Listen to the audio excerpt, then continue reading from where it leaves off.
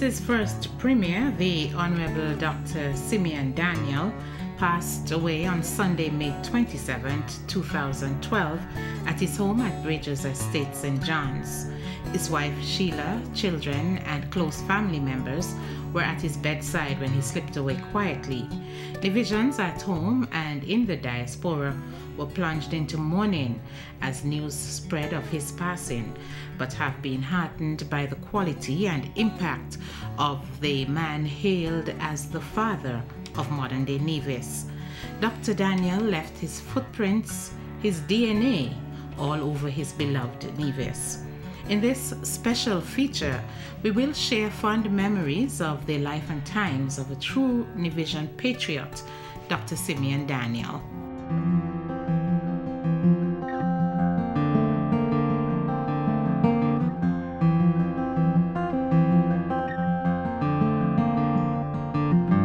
Simeon Daniel was born on August 22nd, 1934. He was one of 6 children, born to Joseph Job Daniel and Melvina Daniel Nee Archer. The foundation of his home in the rural village of Barnesgut, 5 miles north of Charlestown, where his family house stood across from the Hamiltons, is testimony of his humble beginnings. Young Simeon received his early education at the Lowlands Elementary School and entered the teaching profession as a pupil teacher. He was also a member of the St. Thomas's Anglican Church and served as an altar boy under Father Thomas, who was the resident parish priest from England who helped to nurture and guide him. Though young Simeon Daniel's initial ambition was to become a priest, when he journeyed to England to pursue his dream, he decided to study law. Having qualified as a lawyer, he returned to St. Kitts Nevis in 1967 and landed a job with government and called to the bar later that same year. 1967 was a year of much crisis in St. Kitts Nevis, Anguilla, and Daniel remained busy promoting his career. As he served as additional magistrate for the Nevis district, Daniel drew his strength from his love for his country, Nevis, and always demonstrated it. We visited Barnesgut, where we spoke with childhood neighbor and friend Wilfred Hamilton and Eglantine Jubry, who knew Daniel as a young boy in the village, remembering him as humble yet powerful man. It was a good time. His mother died leaving small, you know, and Neville and me had to look after them and so on.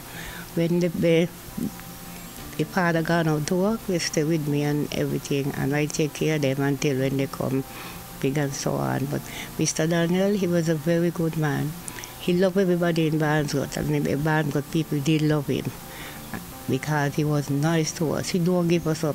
Even when he first come premier, he come to the village and he look after everybody in the village. And then he see the road bad, but you know, the money was there. The money was there, but he tried best and give us 2 streets that we could walk from Barnesgut to go to church. Because sometimes we have to go to church, we walk with 2 pair of shoes, one in our hand and one over our shoulder. And then he give us 2 strips. Thank God that he give us the 2 strips. He better than nothing at all. And then afterwards we get to walk, we go to church. So he's a very good and humble man. Up to, since he lost, he was very, very good. Well, when we were children, we play together, yeah. At night we play we call our hoop and games and so. And then at school we play ball together and so on too. Yeah, but he older than me really. Yeah, he older than me. Yeah. Yeah, as a boy, well, they used to bake. We open to bake bread and so on. And at the time, they from school in the afternoon, they had to go look at the wood or in pasture. And one time, I got some road they cut. When I go, he and his brother started up my wood. And I tried to chase them. And when I look, his brother drop his, but he said, he's not dropping one up to the road. So long after I asked him, how come you didn't drop wood? He said, no, I went to look wood. And he got wood, so he can't drop that. Yes, really so. But otherwise, yeah, we never, it happened like that. Well, then the England's time came up and so on, and then everybody just got up. Yeah, because I was in Korea and he went to England. So we never get together no more. He don't give us up. He always up here. Even sometimes when he not feel good, he take sick, he still pass through the village and come see what we doing and so on. For him? I remember him, he's a very good, powerful man. He go to tell you, real good, better than that he spoil. He real good and nice. And so we thank God for him, and we miss him a lot, and for God in the midst of everything. The Lord Jesus gave, and the Lord Jesus take. Even though he couldn't walk, he just still come in the car and talk to us and so on.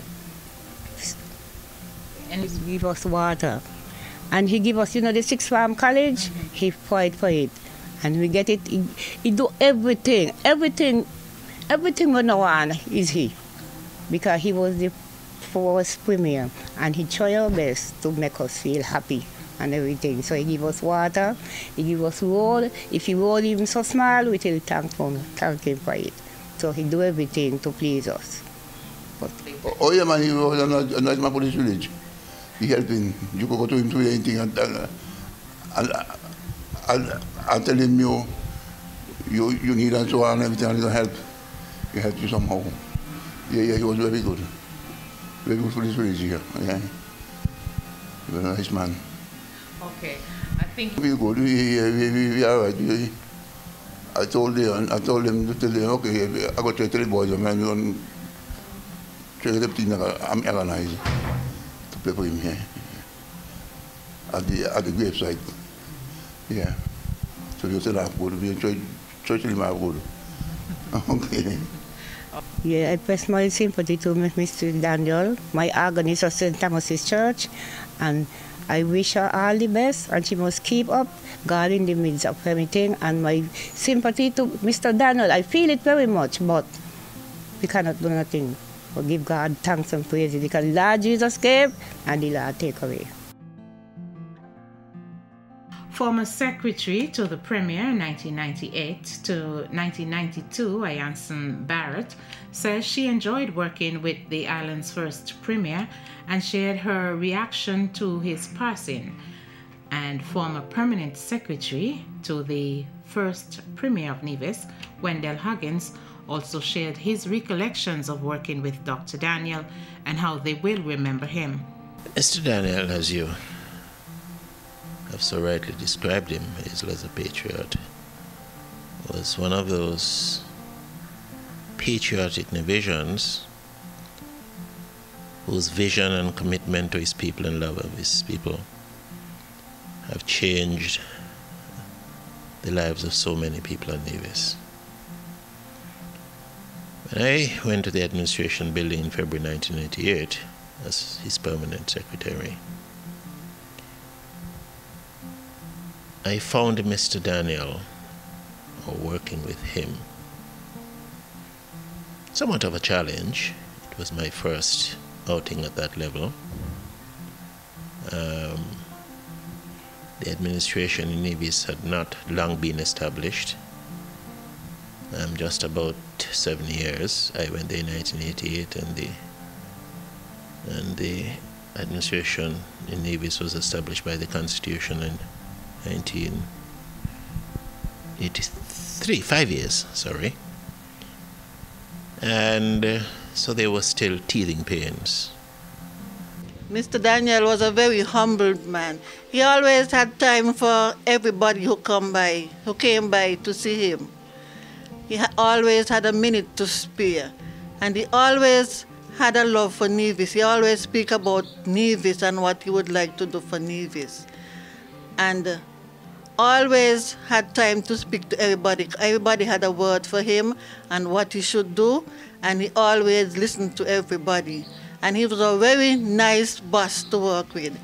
Mr. Daniel, I have always found to be a man of great vision, great love of his people. He was this kind of avant-garde politician who always had his own ideas, was always thinking about things, new ideas, always with his people in mind.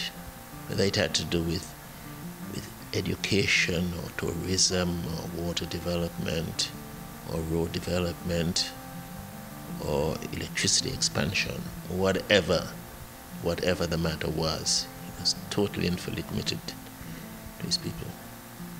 And that is the enduring legacy I have in my mind of Mr. Daniel.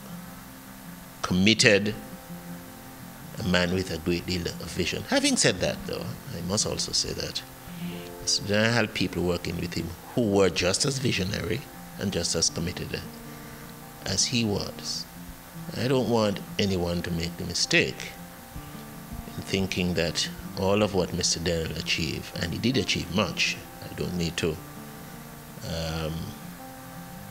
repeat them now, all of what he achieved was not done by himself.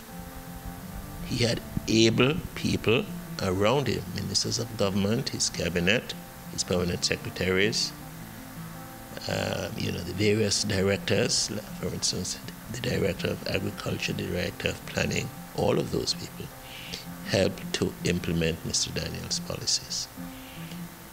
So, yes, a lot was achieved. Yes, he worked hard. Yes, he had the vision. Yes, he led from in front. And yes, he was always thinking about his people and finding ways of modernizing Nevis and bringing Nevis up to the 20th century. His achievement in education was phenomenal. The program organized by the University of Miami to train teachers both at primary level and secondary level was phenomenal. And I often wondered how Mr. Daniel managed that, especially with all the budgetary constraints that he faced. Nonetheless, again, people focused. He wanted to improve the lot of the people. The other program by the DADE people, that again, it was for the private sector as well as government. Private sector people were involved. I mean, that is unprecedented. The sixth form, that was unprecedented as well. Mr. Daniel was aware of the difficulties and problems that students from Nevis endured while they attended the Bastia High School sixth form there. He was well aware. Those problems were well known, particularly by people who were involved, like the parents and the families of those students who went there. Along with Ivor Stevens, Mr. Parry, and others, he decided, as a policy decision, he was going to establish the sixth form. Now, then and now, the Nevis Island administration only had administrative responsibilities for education, not policy responsibilities. And he decided, well, he was going to start anyway.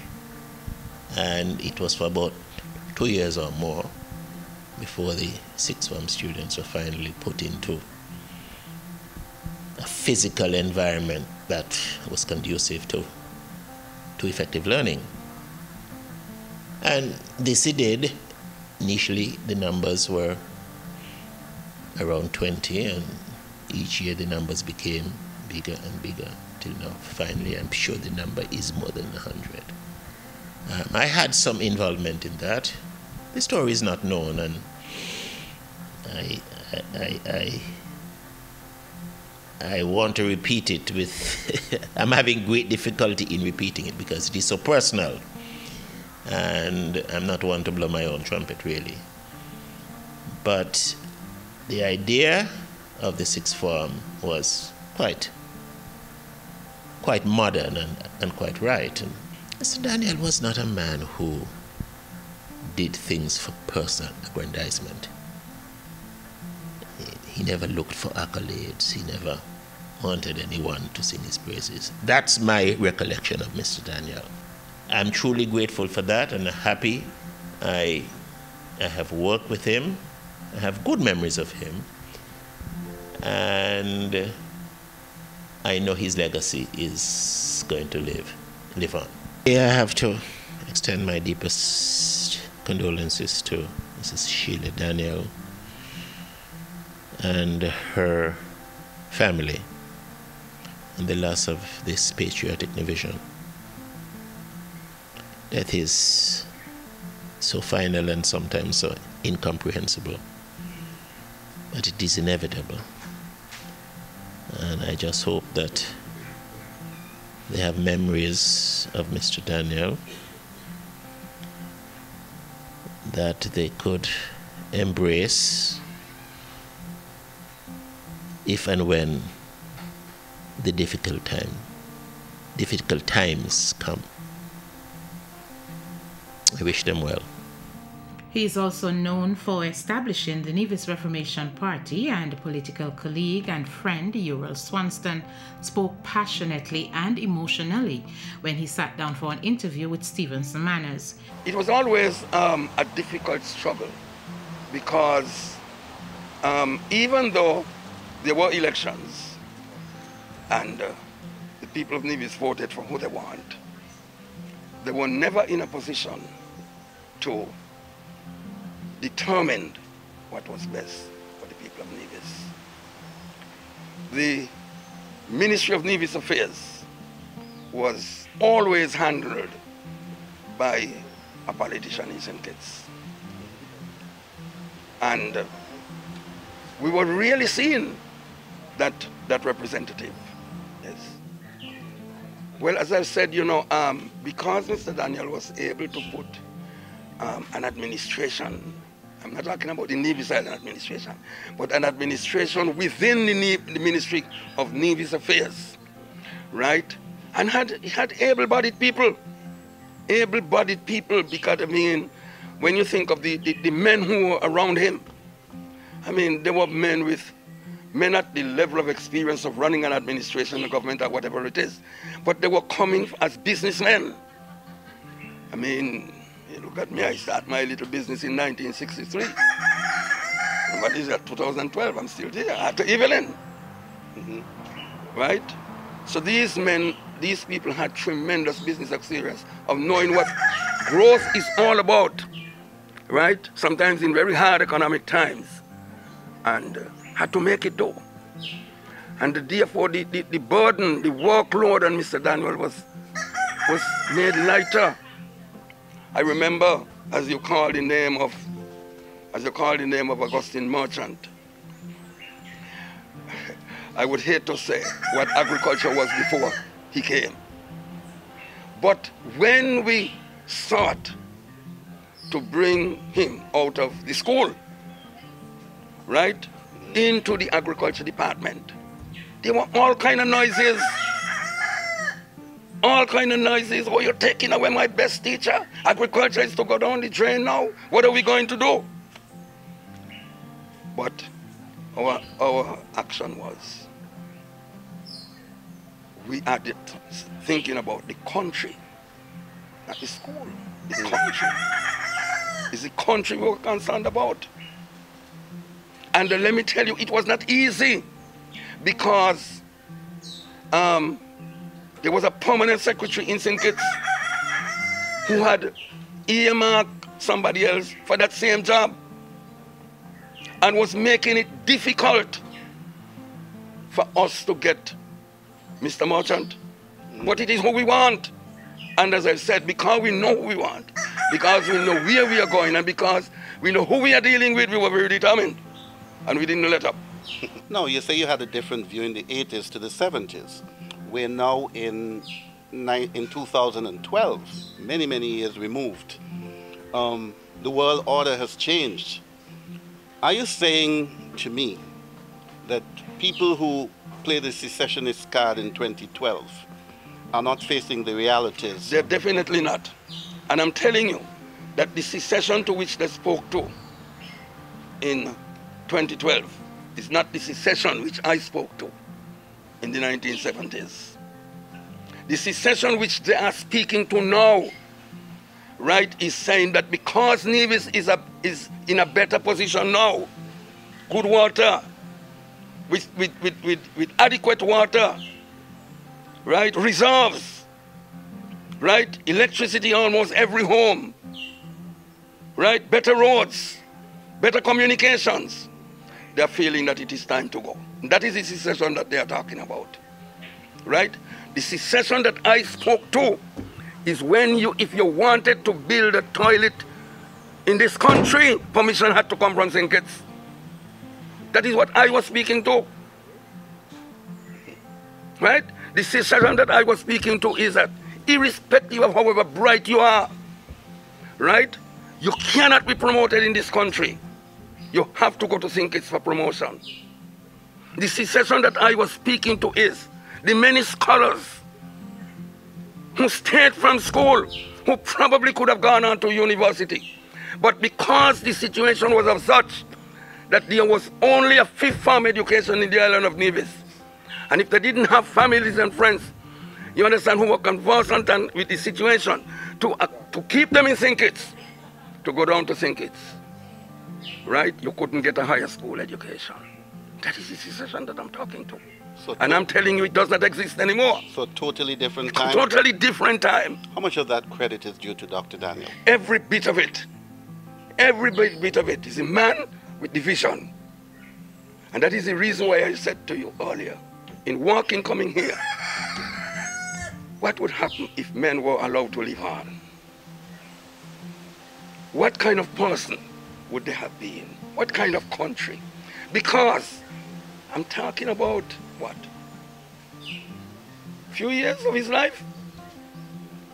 And we have seen a total transformation. A total transformation. I mean, when the Bank of Nevis and Social Bank was opened under St. Daniel, people say he was crazy. Because what? Nevisian businessmen were going down to St. Kitts with a little suitcase in their hand. Unbelievable. To bank the money. And no longer was that under. I know it's very emotional for you. We're going to end it just now. How should Sim be remembered? I know it's tough, but how should we remember him?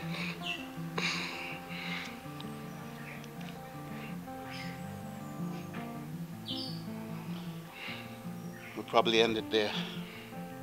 You know, it has been very emotionally stressful for you to speak of a man who, at age 77, has gone to the great beyond. Sim remembered, a Nevisian Patriot. The relationship between Mr. Daniel and myself goes back to well over 40 years. And I must indeed say that I am extremely happy to have known this man, to have worked with him, because I have found him to be a very hard-working, sincere, dedicated, and above all, was extremely willing to be successful in whatever he put up his hand to do. And I believe that it is people who have these kind of qualities, right, which are very rare. They're not easy to find. But when you find them, at least you try your utmost best and you make the good use of them. Now that he has gone, I think that his life and his time must leave a lesson in the hearts and mind of every Nevisian who is willing to make it through thick and thin. At this time, my family and I extend sympathy to his dear wife Sheila, who is my good friend, and to her sister Monica, all the best wishes in this dear time of bereavement, and to let them know that he has gone, but he will never be forgotten. Many Nevisians are indebted to this fallen hero who has contributed so much to the economic landscape and social development of the entire island. Augustine Merchant was a teacher when he was approached by Dr. Daniel to head the agriculture department and assist with the empowerment process of the land reform program, another initiative of Dr. Daniel. It was a Sunday afternoon. I can remember it quite vividly. I went over to Newcastle to play a cricket match. It was Eastern. Eastern is the name of the team from Zion. We were playing against the Newcastle team. And I got back home in the evening. When I got back home, my mother told me that Dr. Daniel came to see me. So I said, did he leave a message? You know, why did he come to see me first? She said, I really don't know, but he came to see you. And I was wondering what he could come to Zion to see me for, because after all, I'm a young boy and the premier leaving Barnes Gutter.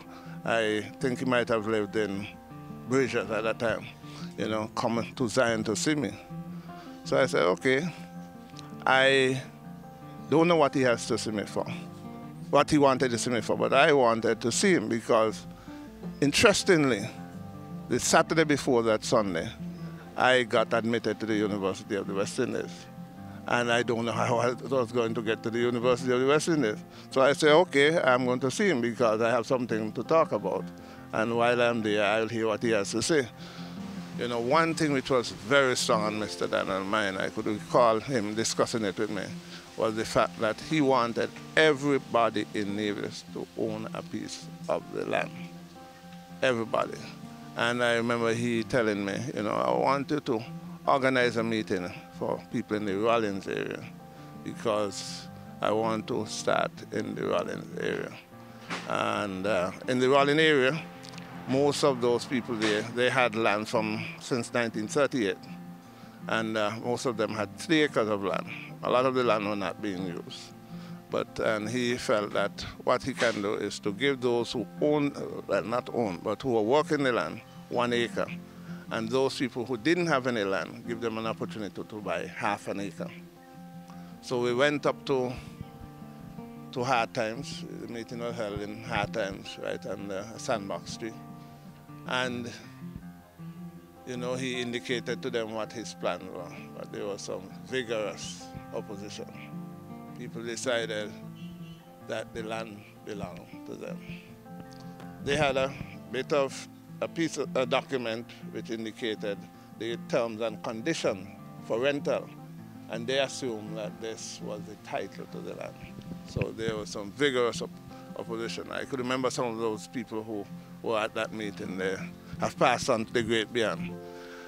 And so we left Rollins not accomplishing what he set out to do. And I think he was very disappointed. Later on, he said, you know, what do you suggest? So I told him that I know some named in the land, that's in the Hickman area, who need land, and we could try there. So a second meeting was held at Fotogil's yard, and he indicated to them what he wanted to do. They agreed, and then he said, well, the price. He asked them the price. Everybody was silent on that. And then somebody behind said, 6,000. Mr. Daniel said, it seems as if I heard a number there. What is it? And the person was so ashamed of what he said that he didn't repeat it. So somebody behind said, He said $6,000. He said $6,000. So Mr. Daniel said, okay, $6,000, okay, $6,000 an acre. $6,000 an acre, and for half an acre you paid. It was signed, sealed right there at Fottergill. And before he left, he said, listen to me, all of you, I want you to give your name to Mr. Merchant, and the surveyor was Steele Douglas, and he's going to pass on the name to Steele Douglas. You'll keep in contact with him, see where the land would be. You know, you have an option, you could choose your spot. So, and that was the beginning. Now, he didn't even stay, he just didn't start at Fottergill. He went all over Ireland. In the Butlers area, I could recall Nicholas Bussell, that land he lives on. That land was government land. I think initially he got 1 acre, and he got a second half an acre afterwards. So all those people going across the Edenbound area there by Nicholas Bussell, they got those land. And then you go down to Brooklyn, where the old White House School is. People above and below the road there got land under the same arrangement, where they just pay $6,000 per acre and so on. And up to, I think it would have been about 1985, the Nevis Housing Land and Housing Corporation was established, somewhere there about. And that took over the sale of the land. Prior to that, it was just the Department of Agriculture, you know, doing that role, collecting the name, passing them on to the surveyor and so on. Then the Housing Corporation took on that responsibility. The first area I could recall they did was going up the Rollins Road, past Annette Morton, going up there, that first lot. I think there they had to put in road, electricity, water, and so on. Those land were sold for about 65 cents per square foot. And then they continue and almost did the whole of Rollins, moved down to Brown Hill area and so on. So throughout Nevis, people were able to get land. So when I see all the beautiful houses on Nevis, the Honorable Simeon Daniel, it's all part of it. Because the land he gave those people, which they bought for $6,000, those land really were valued almost $100,000 at that time. So by the time they go to the bank, they have significant asset walking with to the bank. So I think that was one of the reasons why, that was one of the ways Nevisian were empowered and enriched, if I could use that word also, to move forward. All due to the Honorable Simeon Daniel. The Fishermen Cooperative there, Mr. Luther Williams was very instrumental with that. But the Honorable Simeon Daniel was very much aware of what was happening. As a matter of fact, that project, I think they got over $400,000 to put up that building there and to get a lot of input, ropes, wire, and so on. And he was very instrumental with that project. And I could recall having meetings of the Fishermen Cooperative. Every year they normally have the annual general meeting. We used to have it up at the high school there. And on occasion he would be there. So he was very much involved in what was happening. Anything on the agro-processing came from Mr. Daniel? Yes, that was something which he thought about and which, but anything else, sometimes their time haven't come. At that time, he talked the mangoes we have, he would like to see a processing plant in Nevis. As I said, that didn't come during his time, but that was something which he spoke about. And but I really want to, send out my sympathy and condolences to his family. Mr. Daniel was not just a person who, you work with him and he's concerned about that. I think I can say I was a personal friend of his.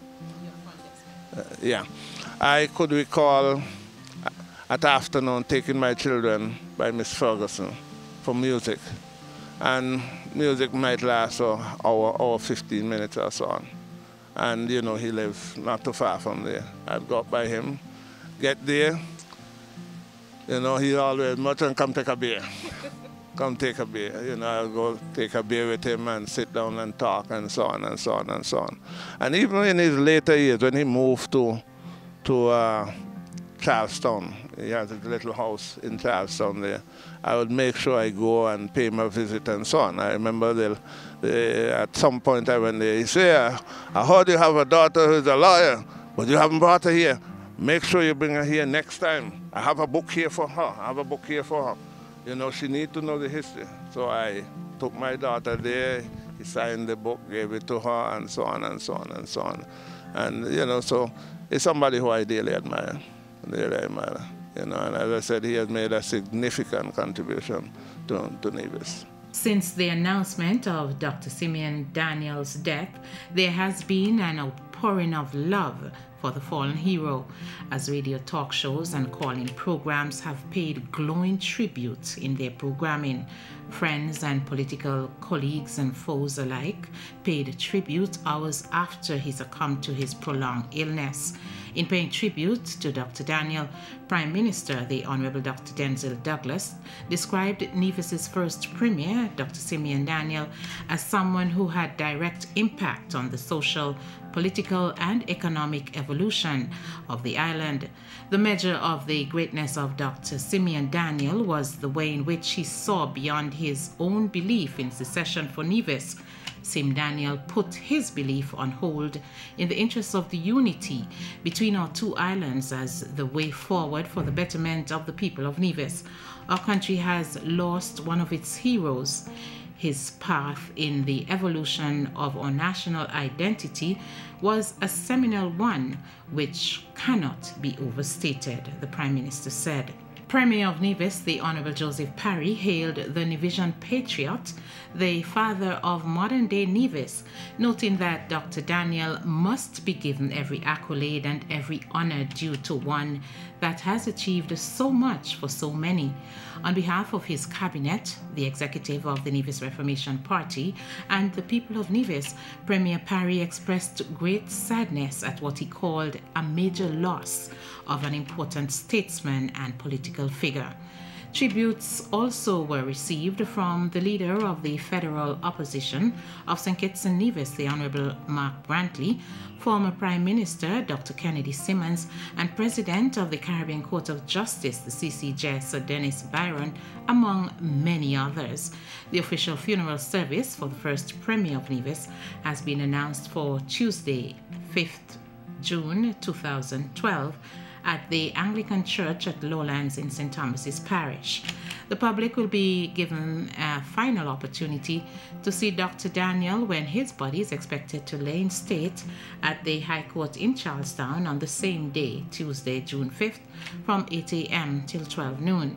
Viewing at the St. Thomas's Anglican Church would begin at 1 p.m. and the funeral services will begin at 2:30 p.m. His body will be interred at the St. Thomas's Parish Cemetery. Flags on public buildings will continue to be flown at half-staff till Wednesday, June 6, 2012. Dr. Simeon Daniel served in Nevis as first Premier from 1983 to 1992. Born August 22nd, 1934, died May 27, 2012, a true Nevisian patriot. I too would like to add my condolences to the bereaved families. This has been a special tribute remembering Nevis's first Premier, the Honorable Dr. Simeon Daniel, a true Nevisian patriot. I am Hazel Francis. Thanks for watching.